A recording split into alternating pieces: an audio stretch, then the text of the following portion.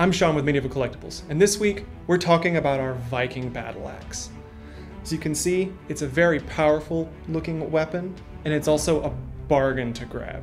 It's intimidating, it's simple, it's straightforward, and it's indicative of one of the traditional hand weapons that most Vikings would use. Fun fact, the hand axe is actually the most common type of hand weapon that Vikings would use as well. You may be asking why. Simple reason is, swords were very labor intensive.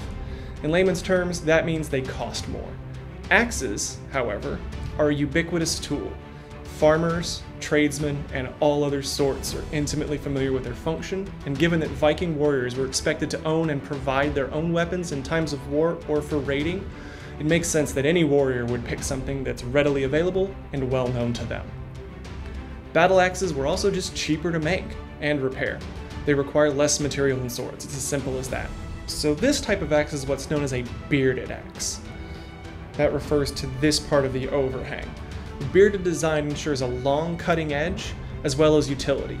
This can be used to hook both your opponent and their shield, allowing you to manipulate them or yank their defenses out of the way. It has a curved cutting edge, which ensures an effectiveness at cutting and slicing, and on most designs it also ensures some thickness, ensuring strength and impact as well. Now on to some other information about this axe. It has a blunt edge, it's made from stainless steel, and the handle is made from paka wood. As far as its shape goes, it feels pretty decent in the hand. The handle is perfectly round, so it's a little thick, but it feels nice, and it's also got pretty decent weight and heft. Here's another fun fact for you. If you've read any of the Norse myths, legends, or stories, you're probably familiar with how Vikings like to name their weapons, and axes were no different. According to the Prose Edda, Viking axes were traditionally named after she-trolls. So if you pick up this Viking battle axe and you want to name yours, keep that in mind.